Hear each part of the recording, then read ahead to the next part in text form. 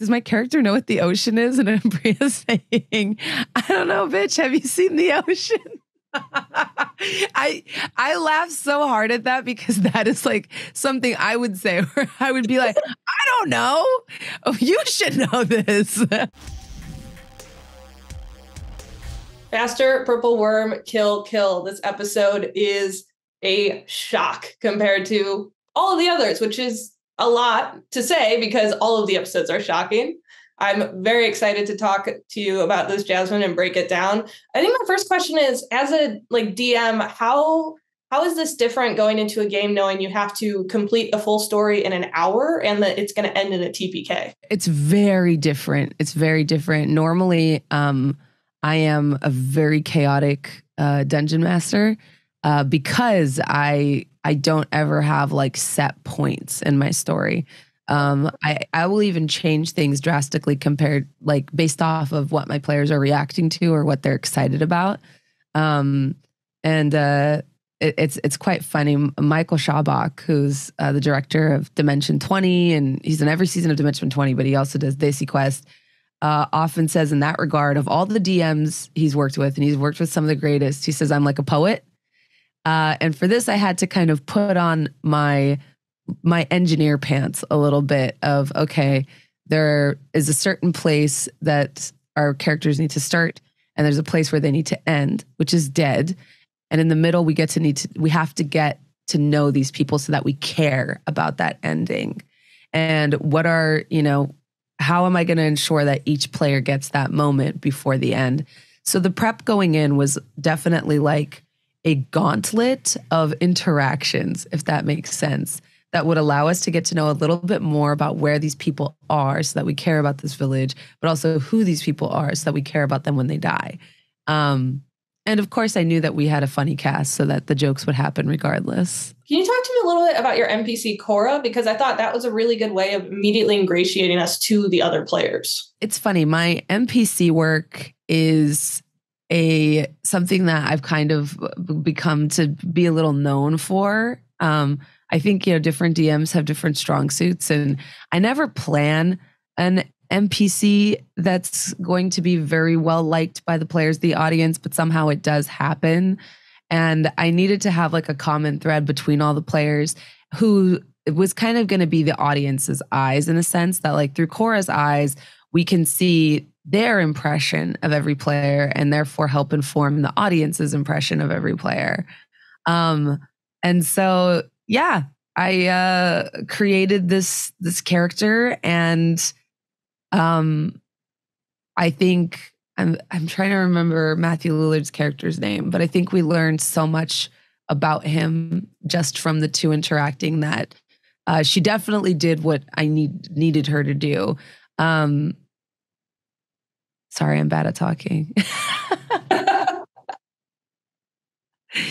But yeah, I think the NPC's jobs are to allow the players to almost like hold a mirror to themselves, because it's my way as a DM of kind of being like, this is my impression of your character sheet, and this is this NPC's impression of your character sheet. What do you think?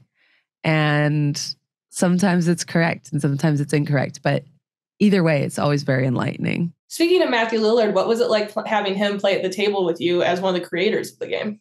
It was so nostalgic. It was so nostalgic because I haven't played with Matthew since Relics and Rarities, which Deborah and Wall DM'd that game. And I remember the first day he came on set. It's like he elevated the energy, and he was just like, he's playing this Dragonborn with a Scottish accent. And that was like my first, I think, like real TTRPG production. And I remember being like, I want to get there someday. I want to be that person that like storms onto set and everybody gets excited to play D&D because this person's just like have such a strong performance.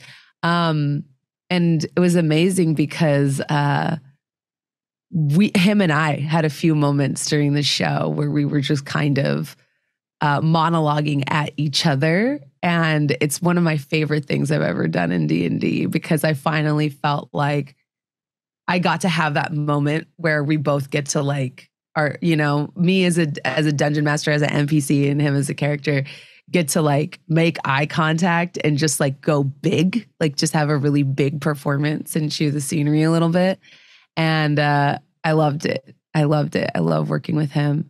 He's such a magnetic person, and his love for the game really always comes through. Every time I've been in anything with him, his love for D&D like comes through. Speaking of those monologues, I have to talk to you too about your Demogorgon, because I think you had the scariest villain monologue we've seen so far in the show. Oh my gosh. Yeah, I love horror. Horror is my like favorite genre of tabletop RPG, I should say. And so when you have a two-headed creature, I feel like you have to lean into that. And I loved the idea of the two heads just sort of discussing all the horrible things they're going to do to the players and arguing about, you know, how they were going to do it, kind of in the same way that the trolls are discussing how they're going to eat the hobbits in Lord of the Rings. I wanted that, but a little darker. I also realized pretty quickly that the characters are very low level, and they're fighting these very iconic D&D villains that have usually pretty good initiative rolls. I didn't want people to die before they got to do something in battle. But I also didn't want to fudge the rolls.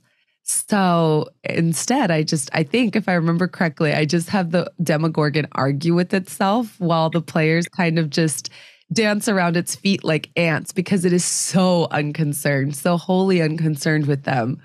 And I was like, oh, this is perfect. This is going to be amazing. And the players will get to do something before they get, you know, smashed into jelly by this magnificent creature. And that's kind of how that is kind of how it went. I'm glad you enjoyed it. That makes me really happy. Yeah, I love the Demogorgon. I want to put them in an actual campaign now, but it's like a longer form campaign. I shouldn't say actual, but something longer form that isn't a one shot. But I've honestly never gotten players that have gotten high level enough to fight a legit Demogorgon. So it hasn't happened yet. But maybe one day it will, and we'll get to see the two heads argue again. Fingers crossed we get there. I love that you brought up horror, because I was curious. I'm a big Dimension 20 fan, and Coffin Run is amazing. So I was curious if that kind of horror comedy that you had done before came into play when you were on Fast Purple Worm. I am a big believer of what is that age-old saying that the difference between horror and comedy is the speed at which everything happens? Yeah. I'm a big believer in that. I think horror naturally becomes comedy, and at least and sometimes our reactions to horrifying events can be laughter, which I also think is fun. And so I never go into a campaign thinking, oh, I'm going to scare my players. I always go in thinking I'm going to set the atmosphere, or this is my goal of what I want them to imagine. And if that reaction is fear, that's great. But if that reaction is nervous laughter or cracking a joke or saying my character lets out a nervous fart, I'm never opposed to that. I'm also on Seattle by Night, and with the Ack Inc. and the Penny Arcade crew, and Jason Carl GMs that. And I almost wonder, like I often want to ask him about what it's like to GM like a very serious version of that game with LA by Night and New York by Night, and then come to a coterie that all of us kind of crack jokes when we're nervous, like all of us do. And so I think this has always come like really naturally to me. Coffin Run was a season that I pitched because I knew, I was like, oh yeah, like I could do like this sort of horror camp really well. And then knowing that and coming into this, I was like, yeah, I think we could do it again. I think we could do a sequel to that in a way. My friend and I still quote moments from Coffin Run at each other. It was a fun show to do. And in a lot of ways it changed my life, because I got to meet the people, like so many people that I'm still working with now. And I loved I'm so addicted to like short form stuff now, of doing like a 6-episode run or a 10-episode run, that my brain is constantly drumming around with ideas for other seasons, you know, where I'm like, so Dimension 20, call me. I've got like 10 in the chamber. Cause I think short form is such a cool, like the idea of like, there is a set end. I think you get to do concepts you couldn't do in long form. I think a lot of people think of the limitations, but I think of all the advantages of being able to do something with short form. Speaking of some of the people you're working with still, Anjali Bhimani is in this, and we get to see her at Desi Quest as well. Can you talk about working with her on Purple Worm and Desi Quest? Yes, it's working with Anjali has been probably like the greatest gift of the last year. We always knew each other. We were always friendly. We met on the set of Critical Role for a Doom one shot. We both had demon makeup, which is hilarious. And immediately, like, she was just so warm to me, and she was like, "Who are you? Let's be friends," basically. And over the past year, you know, we brought her on as an executive producer on Desi Quest, and we've just gotten so close. I feel like she's my big sister. I learned so much from her. And anytime she's on set, I always feel confident. Like my pre-tape jitters are gone, because she'll always like put a hand on my shoulder and tell me like, "Hey, you're really good at this." And anytime you tell stories, like, I feel privileged to be at the table. I would come sit here any time of the week. She's like, I would pay money to sit at that table. And it's always great going into a game where you don't necessarily know everyone, knowing that you have one person at the table that is going to cheerlead whatever you do and is kind of like there to make you shine. And so I love Anjali, and I always know that I can throw anything at her and she's going to come out with like the greatest performance, the greatest tear-jerking performance you've ever seen. I could not agree more. And let me second her point. You are fantastic at this. Thank you. Thank you so much. What was it like to have a first-time player at the table with Michael Irby? Michael Irby is fantastic.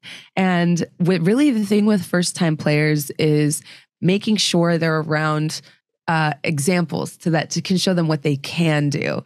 Because sometimes with Dungeons and Dragons, the scariest thing really is that a lot of players, because there's so many options, they don't really understand what the options are. So a lot of times with new players, I will kind of remind them or give them options. And it's not to railroad them, it's just to let them kind of get them thinking in a direction. And it's really funny because there was a moment towards the end of the episode where Michael Irby was like, Can I give my turn to someone else because I don't know what to do here? And I actually paused the game and I gently said, I was like, "You're going to die, but this is your moment to kind of decide the conditions under which you go out. I think you want to do this yourself." And it was amazing because once he understood that, he took a beat and immediately came out with like the greatest stuff ever. And I think with new players, it's important to give them options. You're not railroading them. Like with an experienced player, you know, I think you probably, I still give advice. I'm one of those DMs. But you know, it's probably more frowned on to be like, well, you could attack this creature. You could try to convince this creature not to fight you. You could try to intimidate it or persuade it. Or you could try to flee, just so you know, fleeing is going to be very difficult because of these factors. So I've always DM'd like that. And I do that with first-time players too. I just really lay out the conditions and kind of let them know what their options are. And so usually that gets them thinking, and then they'll say, well, instead of running, could I hide? And they start to immediately kind of draw these like pathways. And that's you can honestly, I think you could teach anyone to play D&D as long as they have some sense of improv. And a lot of actors do kind of know what improv is. And so that helps a lot. I've actually probably had more difficulty with first-time players that don't understand the concept of improv. And but they still learn. It usually just, there's a lot more hesitation where they're like, so this this innkeeper is talking to me? Yes. Do I talk back? I mean, ideally. Okay. Could I say I'm from this other place? You could. Is that true? I don't know. You tell me. I think my favorite was Amy Carrero asking Abria on EXU, does my character know what the ocean is? And Abria saying, I don't know, bitch, have you seen the ocean? I laugh so hard at that because that is like something I would say where I would be like, I don't know. Oh, you should know this. I love EXU. Amy Carrero, that is just insanity and chaos, and I love it. Yeah, it's fun. And of course, like, I'm a big Fira Rai stan. I try to watch everything Anjali's in if I can, because she's just such a peach, and she's always so excited about whatever she's just worked on. That's like the greatest thing about her. She'll always like come running and be like, I just did this and it's so good. And I'm like, okay, I'm going to try to watch it. I'm going to try to watch at least a few episodes. I know, right? It's like, I don't have the time to watch all of them because actual plays are so long. Actual plays are really long, which is kind of what I liked about the Faster Purple Worm format. I'm like, okay, people can watch this and they can rewatch it. Like it's so short. So as much as the format is a challenge, it's everything I write, everything I do for the players and the audience, you know? Like, I think this is because I come from the game developer side, because I write for video games now. And I think I'm always thinking about the end user every single time, where I'm like, I want to make a game that I would want to play, that the gamer would want to play, you know? If I'm not doing this for them, who am I doing it for? And even with Desi Quest, the idea was always like, what is the Desi show that would have gotten me into D&D? And I know that some people look down on that, where they're like, oh, well, we're just 5 friends at a table. I very much am like, this is a show. And what message am I trying to connect to the audience? What do I want them to take away from this? And how do I want them to feel? And yeah, we're friends, and yeah, we're at a table, but this isn't a home game. If it was a home game, we would be eating Doritos and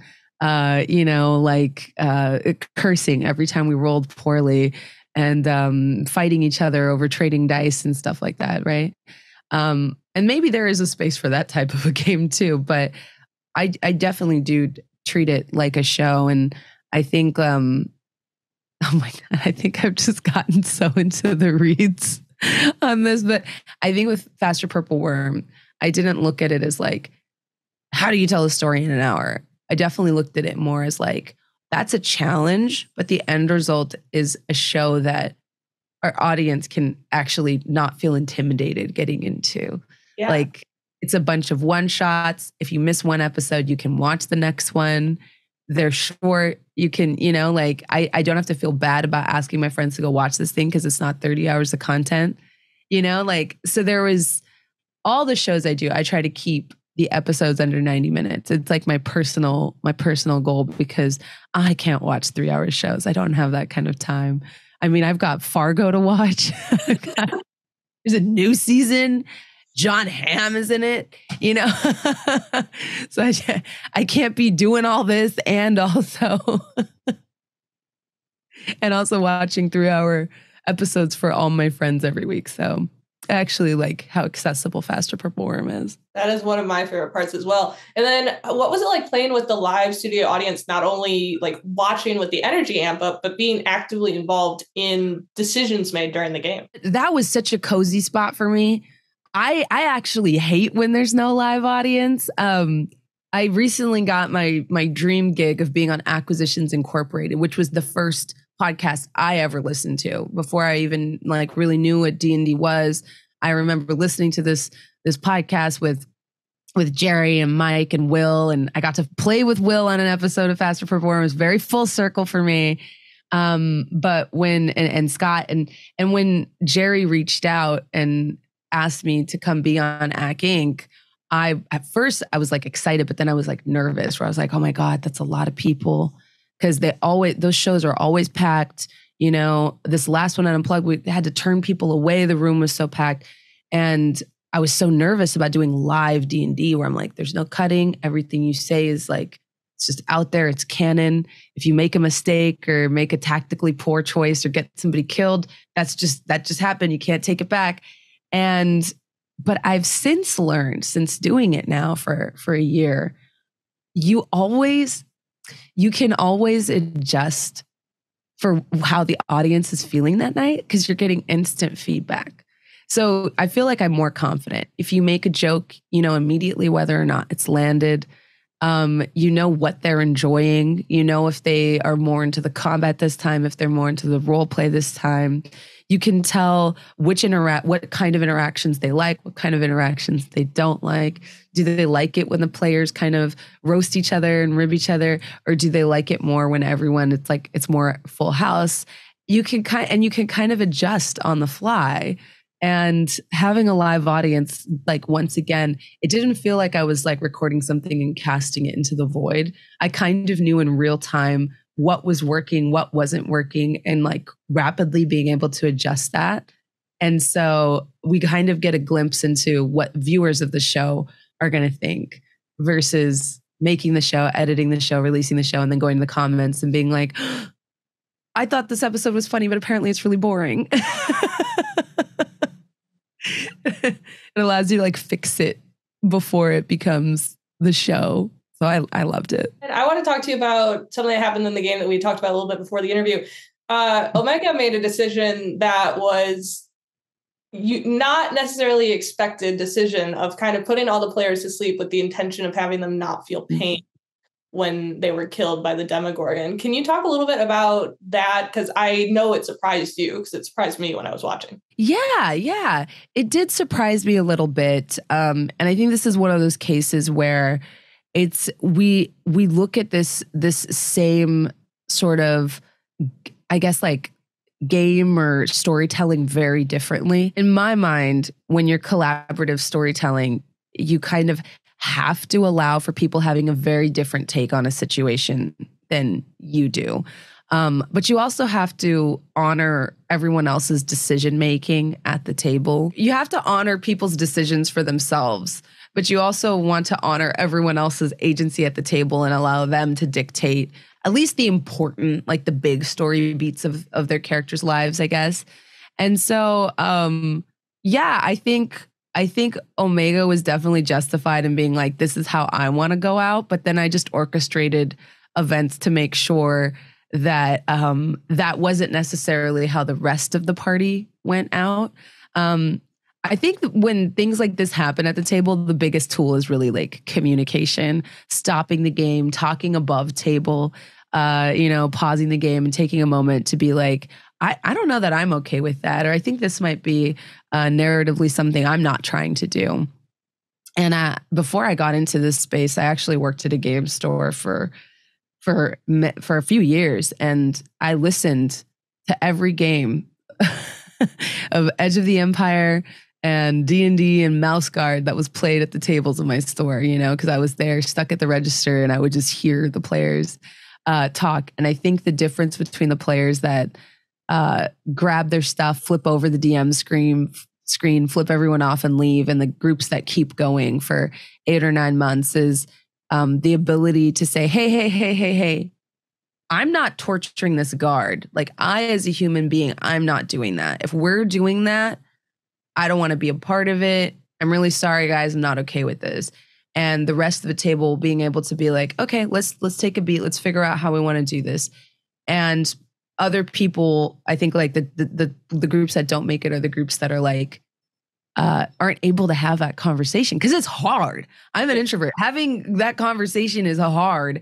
But I think when you're playing a game like D&D and people say, well, it's just a game. It is a game, but it's a game sometimes you've been playing for like months and years, and acting like you don't have any investment in it is wild. And like I said, when you're collaborative storytelling and someone else takes the wheel and starts to steer this thing you've all built together, the ship you've all built together onto maybe some choppy water, of course you're going to feel a type of way about it. And every time people have that retort of like, I don't know why we need to have these conversations or make it this deep, it's just a game. And I'm like, yes, and what are games supposed to be? Fun. So if it's in the interest of fun, and making sure people are having fun, then yeah, those conversations are worth having instead of hand waving them away and saying, well, it's just a game. And so I think that interaction reminded me of that, because I could immediately see that some of the players were unhappy. And I was like, I took a beat and I was like, I'm going to fix this. And then I fixed it. And I tried to find a compromise between honoring what Omega wanted for their character and honoring what the rest of the players wanted for their characters. Yeah, very good balancing act, and you definitely pulled it off. I also think it's hilarious if people say it's just a game, because I'm like, what is D&D if not like therapy for players at this point? Yeah, people start working out stuff in these games big time. You're going to lend yourself to argument anytime you're working on something together. I think this is why there's so many Reddit threads of people complaining about group projects. I don't think it's because group projects are pleasant. I think it's because even well-meaning people with a common goal will have very different takes on how to get to that final product. And you're going to butt heads and you're going to feel like someone else isn't doing what they're supposed to do, or you would rather do what they're doing. And the same thing, D&D is a group project. You all know that you're going to play this game. You all know that there's a broad story you're going to tell, but people might have different ideas of how that story is going to go. It's often why I say like Baldur's Gate 3 wouldn't work as a campaign. This is my spicy take of the day. And a lot of people are like, well, why? And I'm like, if I was playing a Dark Urge and I bit off Gale's hand in a game, I know there would be somebody else at the table that was like too far, like, I can't believe you did that. Like those types of huge swings only work with people that either one, you've been playing with for a long, long time, and you all kind of know what time it is, where you're all going to play these like murderers, I guess.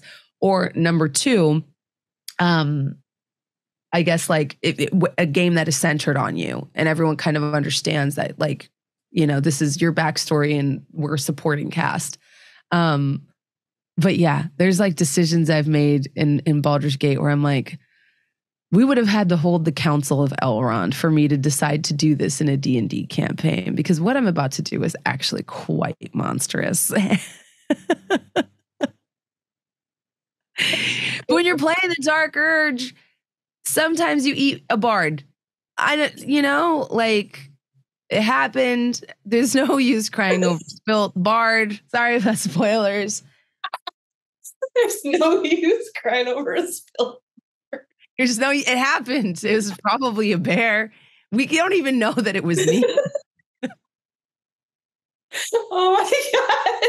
I love that. I love the immediate, I may have not done it. Well, no one knows. There's no witnesses. What happens beyond a reasonable doubt? I love that. Oh my gosh. Bringing it back to Faster Purple Worm, because I do need to be able to talk. And I feel like if you just tell me what you're doing in Baldur's Gate, I'll just be laughing for the next 30 minutes. My Baldur's Gate playthrough is unhinged. So yes, I made choices in that game. I want to talk to you about that so bad after the interview.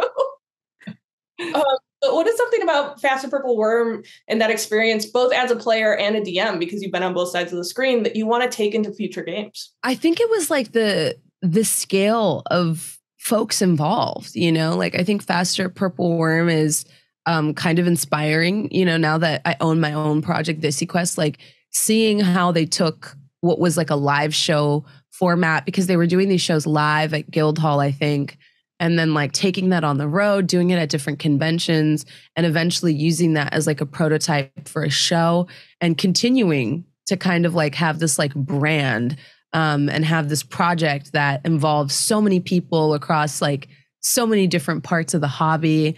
Because when you look at the list of the folks involved in Purple Worm and the people who've got to play and run games, it's a massive list.